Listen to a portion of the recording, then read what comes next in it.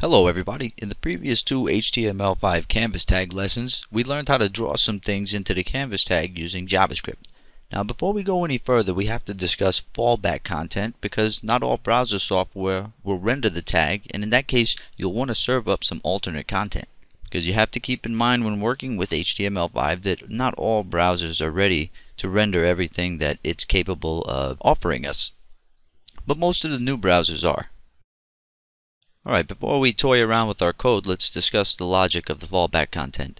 What happens is, in an old browser that does not support the HTML5 Canvas tag usage or rendering, all you do is simply put some HTML markup, whatever you want, inside of the Canvas tag, and that old browser will ignore the Canvas tag and just show that markup instead. Now, if the browser is capable of handling the Canvas tag the way it should, like most modern browsers do, it will ignore that p tag, for instance, or any markup that you have inside of the Canvas tag.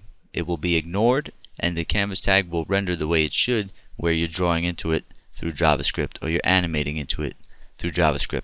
Okay, so now you understand how the fallback content works. In older browsers, they will show the markup inside of the Canvas tag.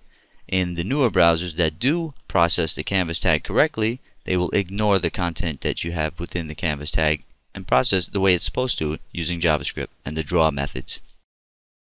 Now in the code we're going to do, this is a page that is drawing a very simple rectangle into this Canvas tag here, but it's not doing any checks to see if this user might be using an older browser or something, So what I'm going to do is go into the Canvas tag, go down a couple of lines, and inside of the Canvas tag I'm just going to put an image tag to an image I have on my server called fallbackimage.jpg, and that will show to people with older browsers that don't have the Canvas tag support.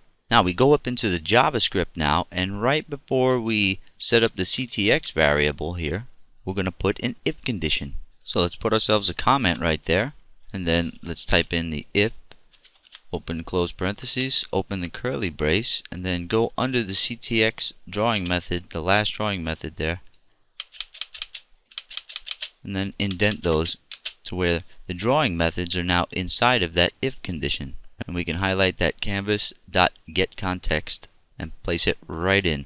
And what that'll do is give you the evaluation you need to see if the user's browser can actually support these draw methods into the Canvas tag, and then and only then will the draw methods execute. And I'll run it in Firefox. There.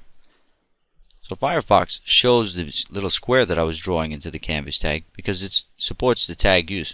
But if you were using an old browser, you would see this little fallback image, and this Canvas tag would be completely ignored. Okay, so that's the logic of fallback content. It's very simple to understand, and nobody will have any problems with people viewing their content in older browsers.